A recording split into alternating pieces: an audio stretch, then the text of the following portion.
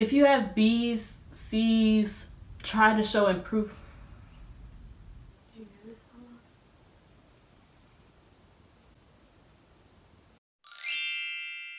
Hey you guys, and welcome back to my channel. If you are new here, my name is Naja and I make college or lifestyle related content. Today's video will be a walk through my high school transcript that was accepted by many schools including Stanford, JOHNS, HOPKINS, USC, NYU, and all these other schools that accepted me. So I'm going to walk you guys through the classes and grades that I took in my high school career, just to show you guys what a competitive transcript may look like. So just a few things before we start. My school, like I said in my other videos, does not offer the IB like diploma.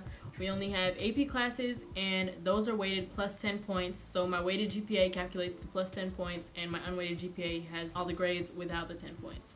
And then honors classes are not weighted at all at my school. So if you see anything that says honors or it says H, it's just like a regular class. It's just because I was in gifted, so all my science are kind of like advanced, but they're not really like weighted that way. Basically, my transcript begins in 8th grade. I took 9th grade math in 8th grade just to get ahead, I guess, but this was not factored into my high school GPA. So in 8th grade, I received a 91 and an 88 in algebra honors, and which was my 9th grade math in 8th grade, but it wasn't factored into my GPA, so just to get out the way. So starting in 9th grade, I'm going to tell you the classes I took, the grades I received in each one, and then I'll tell you my GPA after each semester. In 9th grade, I had 9th literature and composition, I got 100, general health a 99, analytic geometry a 98, intro to business and tech a 100, physics 1 gifted honors a 96, Spanish 1 98, visual arts comprehensive 96, and world geography I received a 96.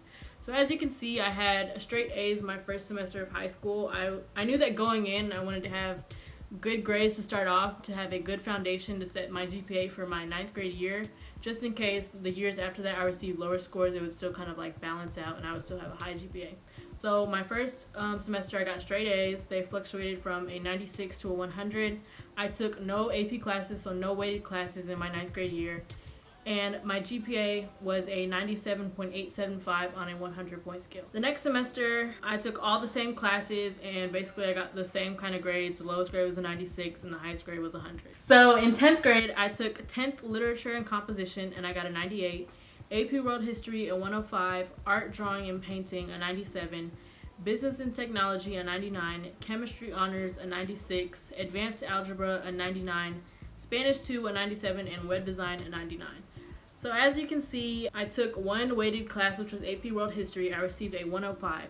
That 105 was calculated into my weighted GPA, so my weighted GPA increased to a 98.750, and my unweighted GPA was a 97.5. My lowest grade was a 97 this semester, and my highest was a 105. And then I took the same classes again the second semester, and my GPA was a 98.25, and my unweighted was a 97. At my school, you had to take at least 2 years of Spanish to graduate, but I ended up taking 3 just because I wanted to. I suggest you take as many years as you can of language, because that looks good to colleges and college admissions officers to see that you took the time and like the effort to study another language. In case I want to pursue that interest in college, I'll be able to say I have a background in Spanish because I took 3 years or 4 years in high school. The summer after my 10th grade year, I took honors pre-calculus at the Science and Mathematics Summer Enrichment Academy. So I took that. I received a 99 and 100 for like both the semesters.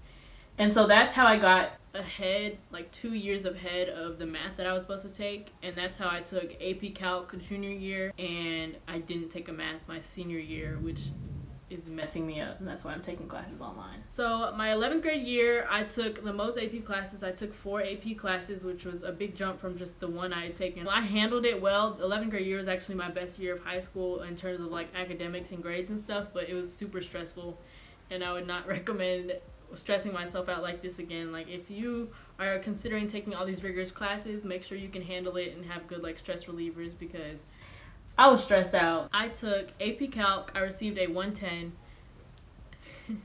So I know in my last video I said I was like horrible at AP Calc.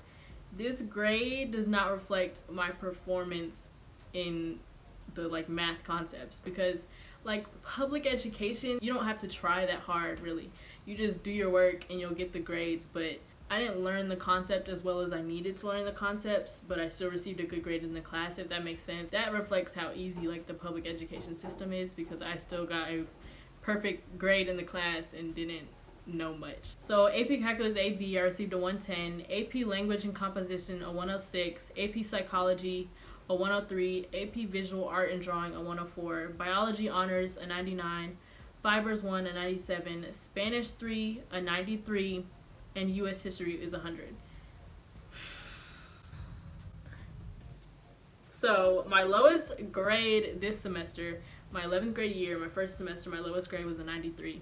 And that's the lowest grade I've ever received in high school. And when I tell y'all I was so sad about this grade, like, y'all are probably like, it's an A, like, at least it wasn't a C or whatever, but I was just so sad, and it was so not that serious now that I'm looking back on it. I don't know, I was just going through it. Like, I was so mad at my Spanish teacher for giving me that 93, because, like, the grade was, like, messed up, and it was just too much, and I was, like, so mad. But it really doesn't matter that much. You can get B's, you can get A's, and still get into top universities and colleges. So don't worry if you have B's. A lot of people are asking me, like, oh, I have this many B's and that many B's in my first year of high school and my second year. And as long as you show improvement throughout your 4 years of high school, so you can get B's all your first year, and then if you get A's your second year, it shows that you improved. You learned what you needed to learn. That really shows that you put an effort into bettering yourself as a student. So don't worry if you have like low grades or anything, because you can always improve that, especially if you're going into your junior or senior year. Your junior year is the most important, so try to do your best in your junior year. At the end of my first semester of 11th grade,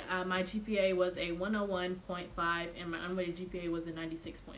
On my second semester of 11th grade, I did a lot better in most of my classes. I got 100 and above in every class. One thing that I regret doing in 11th grade was taking AP Psychology online. Psychology is not offered at my school at all, but I wanted to at least have a basis of it before applying to these colleges, because that's what I wanted to major in. I just couldn't like have access to it. But taking an AP online is really hard. Like, it's not for me. I wouldn't suggest anyone take it online just because it's so like rigorous, and psychology is like pure memorization type thing. So it was just really hard for me to understand and do. So I didn't really learn as much as I should have online, and it kind of struggled. Like, that was a low, like a 102 is a 92, so that was kind of a low A that I received in the class. Okay, so 12th grade is when I first started taking dual enrollment classes. I took 3 dual enrollment classes all together. So I took anthropology, psychology, and English 1102 at my like local university. So my schedule was AP biology, I received a 106, AP government, I received a 106, applied design, I received a 100, economics a 95, journalism a 100, anthropology a 110, and psychology a 105. And my GPA was a 104.149 and the unweighted was a 97.34. So when you take college classes, they are weighted just like an AP class. Basically, if you receive an A+, it's a 110. If you received an A, it's a 105, and if you received an A-, it's 100. I received an A+ in anthropology and A in psychology. So then my second semester, senioritis was really, it was there, like, it was hitting me really hard. So second semester of senior year is when I received my first B in high school, and it was in AP biology. It was an 82 unweighted, so with the 10 points it was a 92, but it was like the first B I've ever gotten. And so, but I mean, it was second semester senior year, it was senioritis. But yeah, so a 92 in AP biology, a 101 in AP government, a 99 in applied design, a 100 in an internship position, like an internship I had to get a grade for instead of economics, a 100 in journalism, and a 105 in dual enrollment advanced composition, which was 1102. My second semester senior year was a lot more chill. I had 2 less classes because I didn't take 2 classes at dual enrollment. I only took economics for 1 semester, and then the second semester I had an internship with the college and career office at my school, and I received 100 as my grade for that class. My GPA was a 101.667. Those were my grades of my second semester senior year. A lot of people were scared that once you like get into your universities, you can get rescinded if you get bad grades, and yes, that is true. But if you were like a straight A student and you happen to get 1 B your second semester senior year, they're not going to rescind you for getting 1 B or 2 Bs. Like, if you were a straight A student and then you went to like straight C's, there's obviously a problem. That was my transcript, and I decided to do this video because I wanted to show you guys what like an accepted transcript would look like. You know, your transcript doesn't have to look like mine to be accepted. If you have B's, even if you've had a C before, like, it's not the end of the world. Colleges aren't gonna be like, oh, you have a C, you're automatically not getting into our school. They're understanding about like situations and stress and rigor and all that. So if you're taking hard classes and you're doing well in them, they're gonna be like, oh, you can perform well at our university.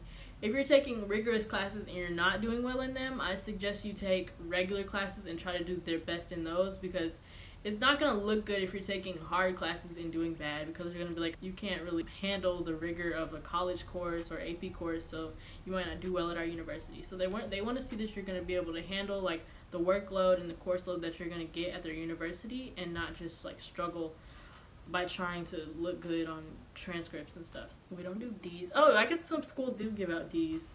Okay. My school doesn't give out D's. If you have anything less than like 69 or less, it's an F. When I was in high school, I tried to seek every available opportunity for me to make up like low test scores, homework grades, all that. So I had asked for extra credit. I would stay after for tutoring. We would get points for it. I do test corrections, anything that's like available to me. Even if it wasn't available, I'd practically like beg my teachers to let me get this grade up, just because I wanted to have better grades. Like, if you're willing to put in the work, I feel like the teacher should be willing to raise your grade. Like, I messed up on the test, but I can do work to improve that and show you that I know the information. So that's one thing I would suggest to you guys if you are having like, you're struggling on tests, if you're not a good test taker, or if you like missed a couple questions on the homework, just try to make the grade up if you can. Even if your teacher is like, no, I'm not doing this, if they say in the beginning of the year, try to make a good relationship with your teacher and try to get like extra credit opportunities or extra work opportunities to show that you really want a better grade in the class. Okay, so that was the end. I just look like a little kid.